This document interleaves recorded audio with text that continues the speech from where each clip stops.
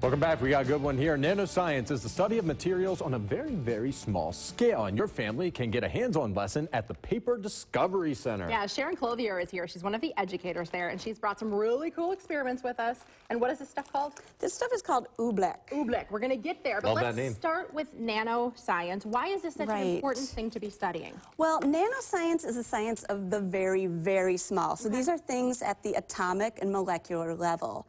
But there's all kinds of new potential there. So, for instance, this is a model of a buckyball molecule. Appropriate for today. Exactly. So this is carbon. It's the same thing that's in pencil lead or in a diamond, but this arrangement is what makes it special. It's like a soccer ball, but it's a ball. It's a sphere. So it makes a good lubricant. It's like ball bearings. Things can just roll along over buckyballs.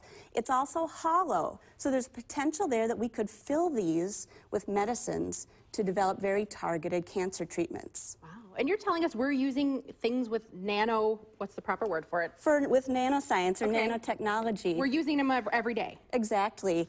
Sunscreens, especially those marketed for kids or for sensitive skin, because they have mineral sunscreen, titanium or zinc, but it's very, very tiny particles, so you can rub it on your skin, it goes on clear, and not like lifeguard nose, remember that? Yes, I do. Exactly, so that's nano-sized particles. All right, Sharon, so we have the science lesson now. Let's get into some of the activities. All right. What do you have lined up for us here? We got to put our safety goggles on. That's right, safety first.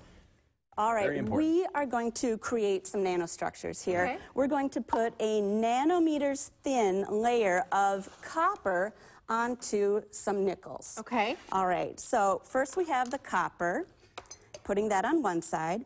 We have the nickel, that goes on the other. So I'm going to pour in the copper sulfate solution, and after I do that, I'll have you hook up the leads, okay? Okay. Malane's not going to get like electrocuted. No. I need help with jumper cables. That's good. So I'm gonna... Absolutely not. So this solution has copper atoms in it. Okay. I'll have you connect the black to the negative. This side. And the red's going to go to the positive. Okay. All right, let's see what happens here. I'm so anxious. All right, now when we do this, we've just completed a circuit. This solution is completing the circuit, and it is letting copper atoms migrate from the copper bar through the solution and deposit onto the nickel. Okay. So when we lift it up, we should have a coating of copper. Really? So go ahead and lift up the black lead and let's see what we've got. What do you know? God! Looks like a penny. Yep. How cool is Exactly. And we can even leave it in a little longer. When scientists and manufacturers use the electroplating process, they can carefully control how much metal gets deposited with the time and with the amount of electric current. How Very cool experiment, and we're not done yet. We also have, I forget the name of this. I love the name. It's called oobleck. Oobleck. Oobleck, right. In here. So what's in the bag? That's a bag of oobleck. You can move it around.